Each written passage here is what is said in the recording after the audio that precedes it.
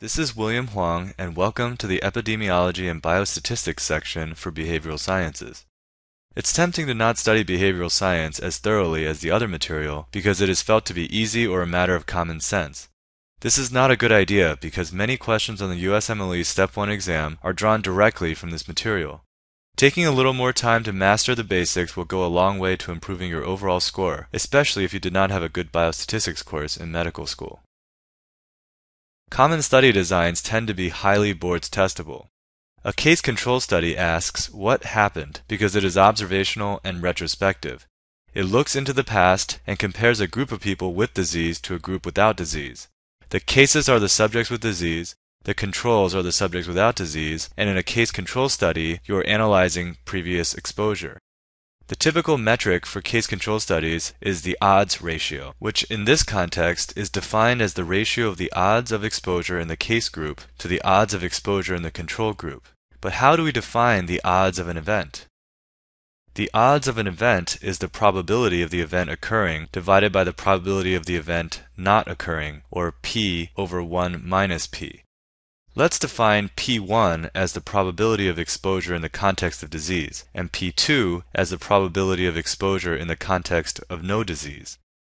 Putting everything together, we define the exposure odds ratio as P1 over 1 minus P1 divided by P2 over 1 minus P2. An example of a case control study would be looking at exposure to thorotrast, which is a radioactive contrast agent, and the development of cholangiocarcinoma. Here you are looking into the past and comparing cases with cholangiocarcinoma to controls without cholangiocarcinoma, and analyzing their previous exposure to thorotrast to see if cases with cancer had higher exposure rates. Suppose the study finds that the probability of exposure to thorotrast in patients with cholangiocarcinoma is 0.75, while the probability of exposure to thorotrast in disease-free patients is 0.25. In other words, P1 equals 0.75 and P2 equals 0.25. What is the odds ratio? Plugging the numbers into our odds ratio equation, we get an odds ratio of 9. A cohort study asks what will happen because it is observational and usually prospective. It can also be done retrospectively using archived records. It looks into the future and compares a group with a given risk factor to a group without the risk factor to assess whether or not the risk factor increases the likelihood of disease. The cohort is the group with the given risk factor, and you follow the cohort into the future to see if they get the disease of interest. The characteristic metric for cohort studies is relative risk, which is defined as the ratio of the probability of the event occurring in the exposed group versus a non-exposed group. An example of a cohort study would be looking at uncontrolled hypercholesterolemia and future risk of myocardial infarction. Here you are looking into the future to see if groups with uncontrolled hypercholesterolemia have a higher likelihood in the future of developing a myocardial infarction than groups without uncontrolled hypercholesterolemia. Suppose that P1 is 0.75 and P2 is 0.25. What is the relative risk? Substituting these numbers into the relative risk equation, we get a relative risk of 3. A cross-sectional study is purely observational and asks what is happening because it takes place in the present time. It collects data from a group of people to assess the frequency of disease and related risk factors at a particular point in time. It is a snapshot study design. In other words, it gathers data about exposures and outcomes simultaneously. While it can show risk factor association with disease, it does not establish causality.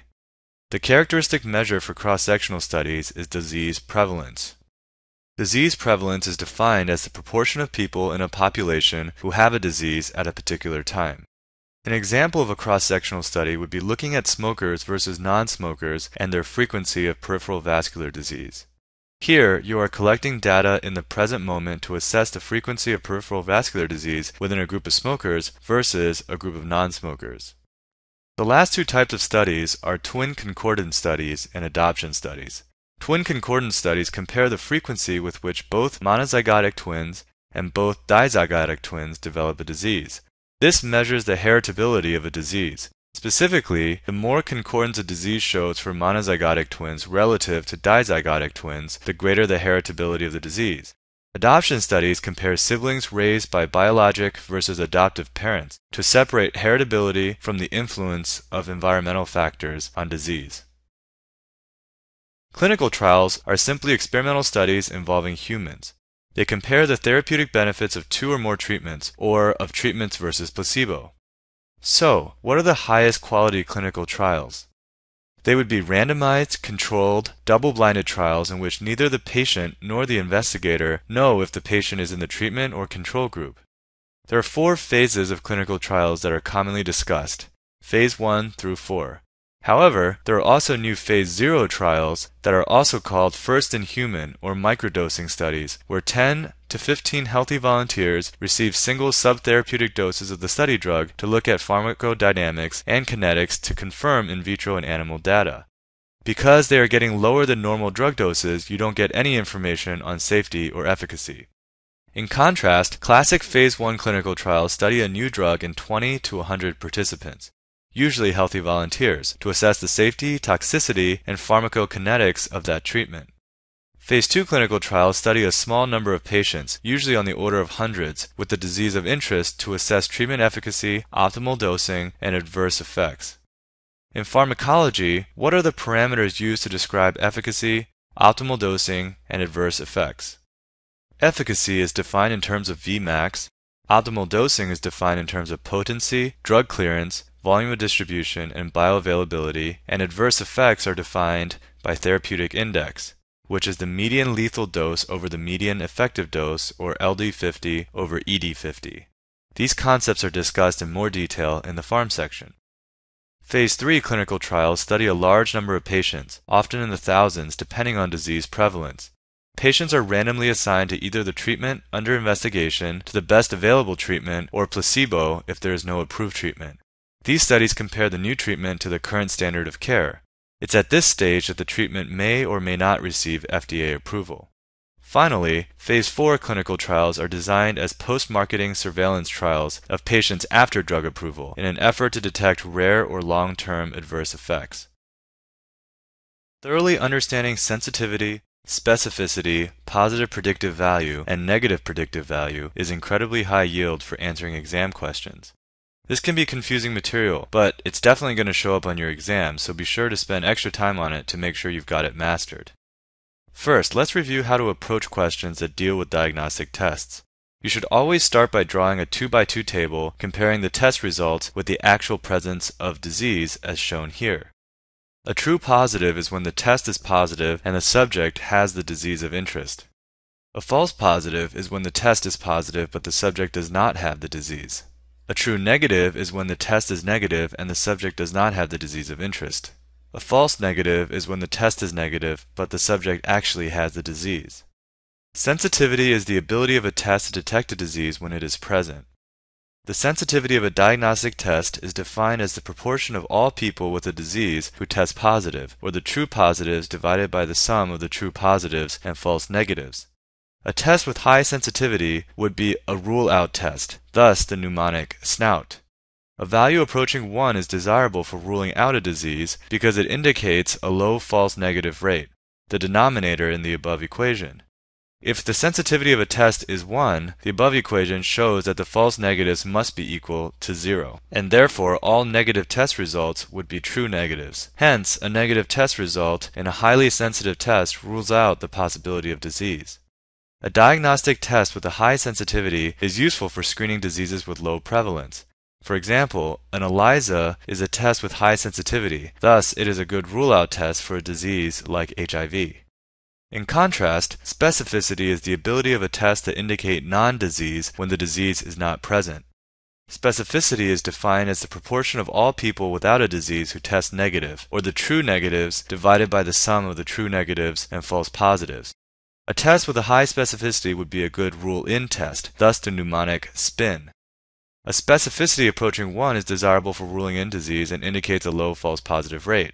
If the specificity of a test is 1, the above equation shows that the false positives must be 0, and therefore all positive test results would be true positives. Hence, a positive test result in a highly specific test confirms the presence of disease. A diagnostic test with high specificity is useful as a confirmatory test after a positive screening test. For example, a positive test result for HIV with ELISA should be confirmed with a highly specific test such as a Western blot. This graph shows how you can shift the trade-off between sensitivity and specificity by adjusting the threshold for a positive test. Let's say you are using systolic blood pressure to detect cases of hypertension. You have a range of uncertainty from 120 to 160 millimeters mercury, where the systolic blood pressure may or may not indicate hypertension. This is shown by the range here from A to C. If you set the threshold low, you pick up all cases with no false negatives, so you have a sensitive test, but you also have lots of false positives, as shown by the shaded region here, and therefore low specificity. If you set the threshold high, you exclude all patients without hypertension, so there are no false positives, and you have a specific test. But you have lots of false negatives, as shown by the shaded region here, and therefore low sensitivity. If you set an intermediate threshold, you have a test that is balanced both in terms of specificity and sensitivity, with some false positives and false negatives. If you can perform two successive tests, it is best to start with a highly sensitive test, such as the ELISA for screening purposes, and then follow up with a highly specific test, such as the Western blot for confirmatory purposes. The positive predictive value is defined as the proportion of positive test results that are true positives, or the true positives divided by the true positives plus the false positives. It is the probability that a person actually has a disease given a positive test result. So when a patient asks what are the chances they have the disease after receiving a positive test result, they are asking for the positive predictive value. The negative predictive value is defined as the proportion of negative test results that are true negatives, or the true negatives divided by the sum of false negatives and true negatives. It is the probability that a person actually is disease-free given a negative test result. So when a patient asks what are the chances they don't have the disease after receiving a negative test result, they are asking for the negative predictive value. Critical point to remember is that both the positive and negative predictive values of a diagnostic test vary with the prevalence of the disease, while the sensitivity and specificity of a test do not. Thus, if the prevalence of a disease in a population is low, even tests with a high specificity will have a low positive predictive value. On the other hand, if the prevalence of a disease in a population is high, the negative predictive value goes down even if the sensitivity is high. Thus, the higher the prevalence, the higher the positive predictive value, and the lower the negative predictive value. The lower the prevalence, the higher the negative predictive value, and the lower the positive predictive value. If you're having difficulty understanding this concept, remember that prevalence is defined as the number with disease divided by the size of the population. You can put some example numbers into the test versus disease table to see how a change in disease prevalence affects positive predictive value and negative predictive value.